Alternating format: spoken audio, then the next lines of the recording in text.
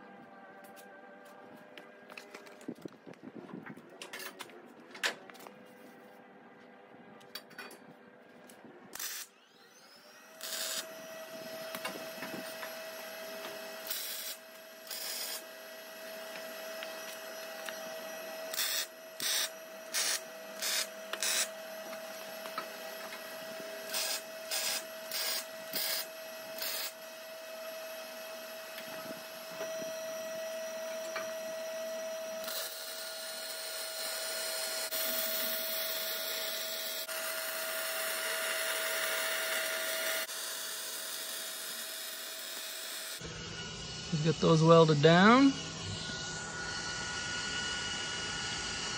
I've just tacked it across here. I'll go throw some stitches in there. And this isn't going to be weather tight. I'm just going to throw some expanded metal in the bottom of there. And then I've got this, it's hard to see. Got that welded on. That'll be nice. But I'll throw some stitches in here and then we'll go cut a piece for the lid. We'll go from there.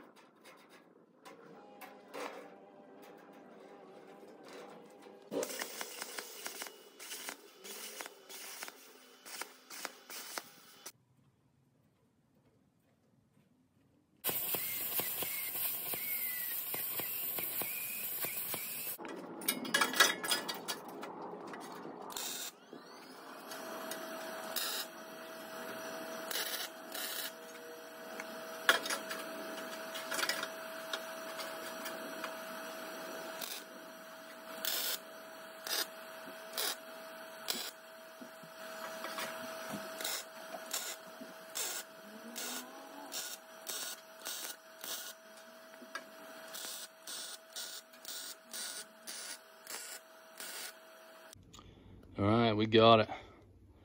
So I had to piece this piece of expanded together in the bottom. It was kind of a leftover from another job, so that was nice. Didn't have to go buy another piece, but I got this all stitched on, and that's 1/8 inch. It's pretty solid.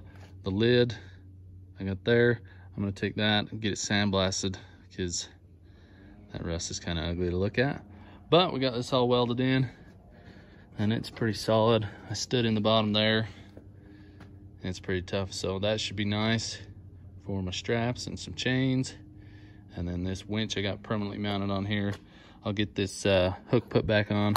I had to do that to get the cable to come through the fair lead, but got that on. And I think I'm still gonna use the jumper cable setup that I got, just so I don't have to buy a battery right now. Because this I don't think is tall enough to fit a battery, and I've already got the cables and they seem to work just fine. So I'll probably just part this off, put a little partition in there or something that I can just stuff all the cable and stuff down in, and then I'll the little relay box for the winch I'll just mount to the side there too. Then I'll just poke a hole through here, run my cable out through there to the winch motor. But that's that. That'll be nice. Now I won't have to remember to bring the winch if I got to go get something, and now also it's out of the way. The fair lead just barely sticks past behind the headache rack. So if I ever have to side load something or stack pallets on there, shouldn't be in the way.